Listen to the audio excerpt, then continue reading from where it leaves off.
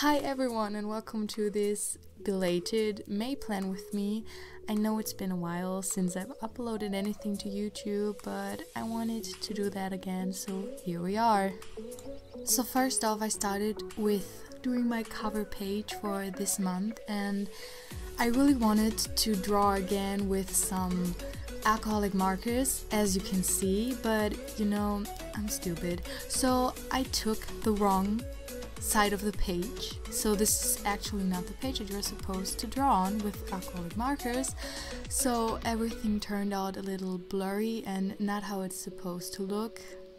But I think I managed to make it look at least a little decent. I'm okay with how it turned out. It's not perfect. It could be better.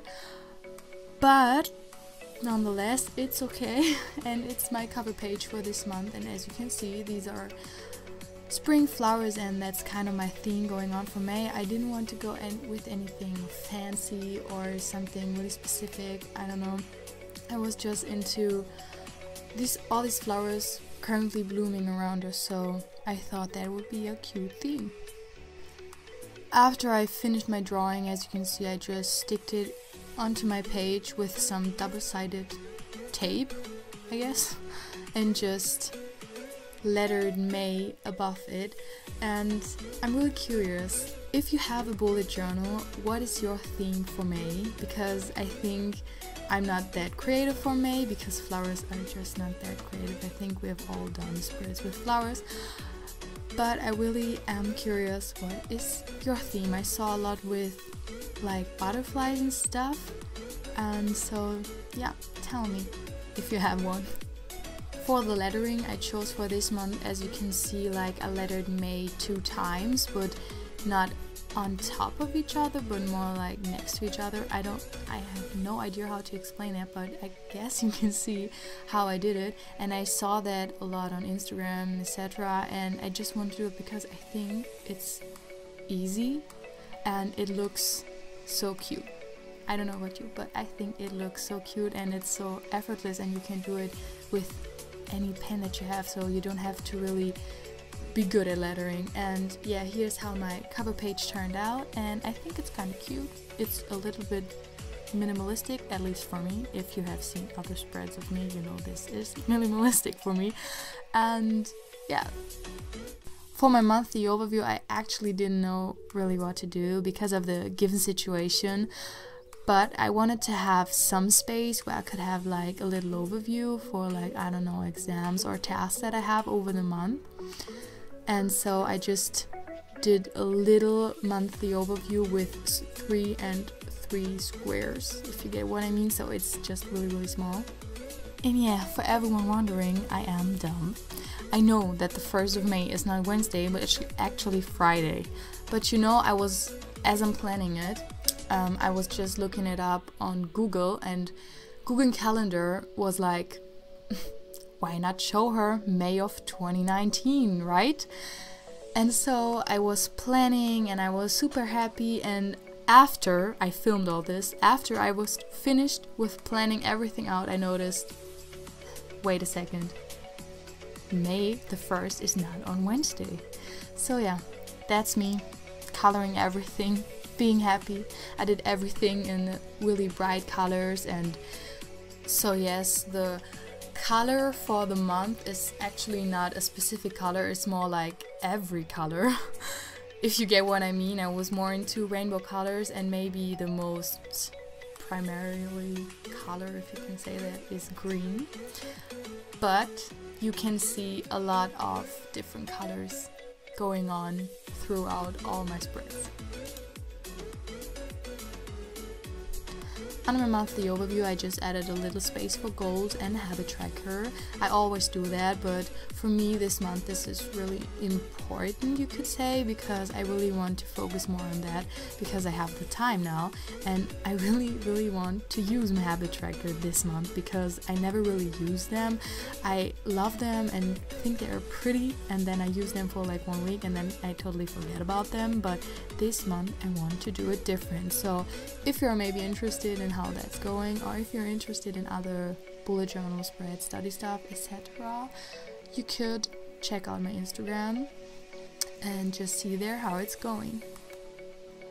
And I also added a study plan that I haven't figured out yet because I still have to take some exams for my other semester that I couldn't take because of the whole virus thing going on. And I also have some space for brain dump that I don't think I have to explain. It's really helpful sometimes. So here are the finished pages. I really like how they turned out, besides my calendar mistake.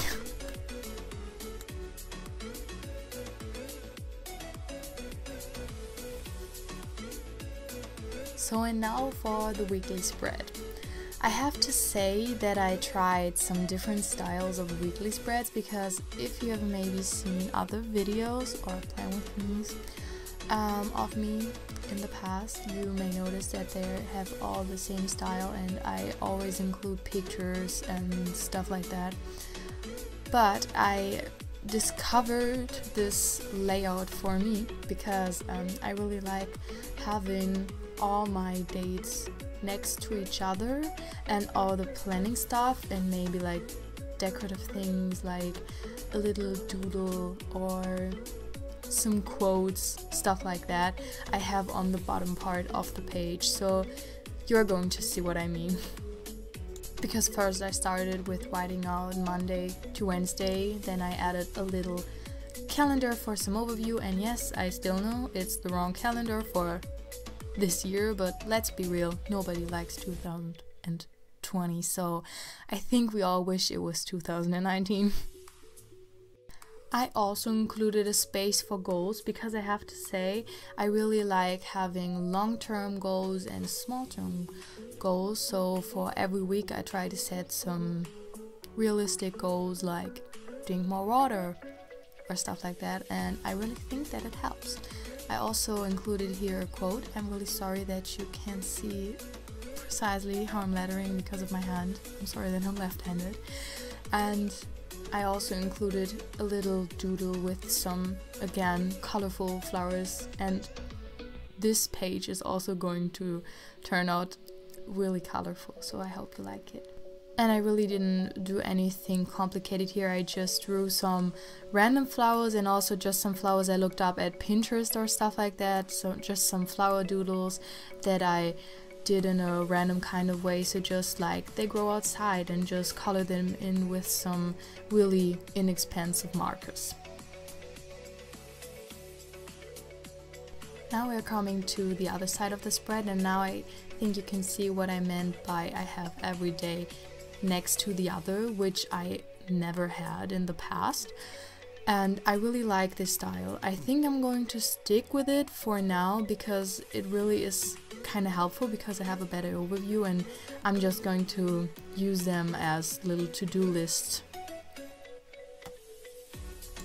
Underneath that I added a small space for notes, a study tracker, because university is just a lot right now even though it's online, and a space for to-dos because I'm going to use every day of this spread kind of like a to-do list, but these are going to be more general to-dos that I don't know when I'm going to do them.